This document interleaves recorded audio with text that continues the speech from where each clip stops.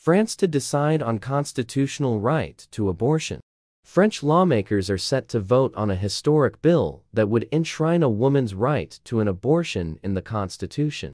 A joint session of parliament at the Palace of Versailles was set to decide on Monday on whether to give a place in the French constitution.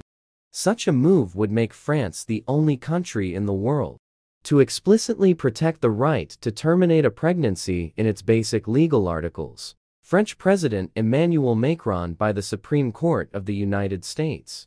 The Elysee Palace is proposing that Article 34 of the French Constitution is amended to specify that the law determines the conditions by which is exercised the freedom of women to have recourse to an abortion, which is guaranteed. The National Assembly, France's lower house of parliament, overwhelmingly approved making abortion a guaranteed freedom in the Constitution. The country's upper house, the Senate, did the same last Wednesday. The bill had faced initial resistance in the right-leaning Senate.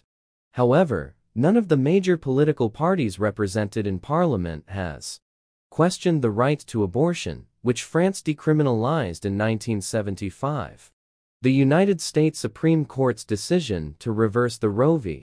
Wade ruling, which recognized women's constitutional right to abortion, prompted activists to press for France to make the constitutional change. Unfortunately, this event is not isolated. In many countries, even in Europe, there are currents of opinion that seek to hinder, at any cost, the freedom of women to terminate their pregnancy if they wish, the introduction to the bill says. Thanks for watching.